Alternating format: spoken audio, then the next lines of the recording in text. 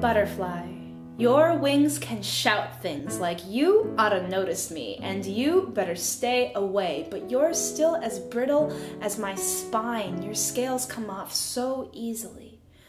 I drew you on the parts of my skin that felt the most delicate.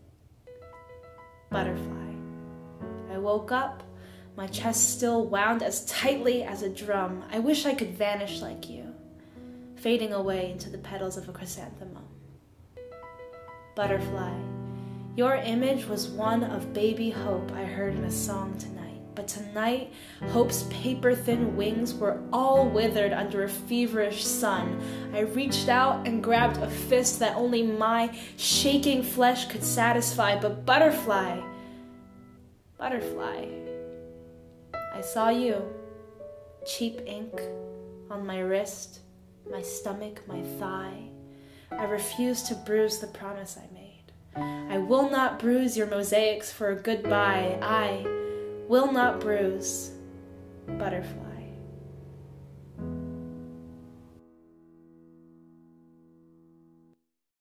I found some of my old poetry files from 2013, from the one semester of college poetry I did. So yeah, just thought I'd do that. It was inspired by this thing called the Butterfly Project. The Butterfly Project is a kind of way of resisting the urges of self-harm.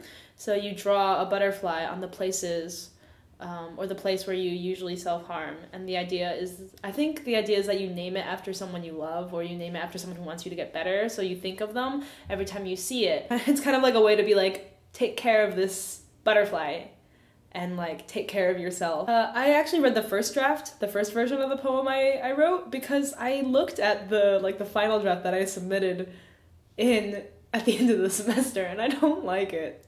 I really don't like it. I think I made it worse. I made it very extra in my edits. Maybe I think I'll read it for Patreon. If you want to see the, in my opinion, worse, longer, dramatic version of that poem. Yeah, I feel like I should say something important, because this is an important topic, but I'm not good with my words. So maybe I'll leave some links in the description. Be kind to yourself and others, and I will see you next time. Bye.